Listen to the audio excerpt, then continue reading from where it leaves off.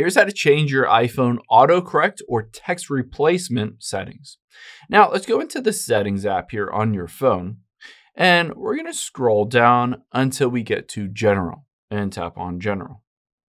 Now from here, we're going to scroll down again towards the bottom, and you can see under fonts is keyboard. Tap on keyboard.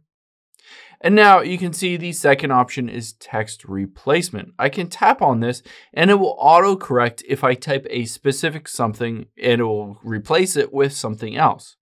Now I can tap the plus at the top right here. And let's say I often misspell weather. I'm going to type in the phrase weather.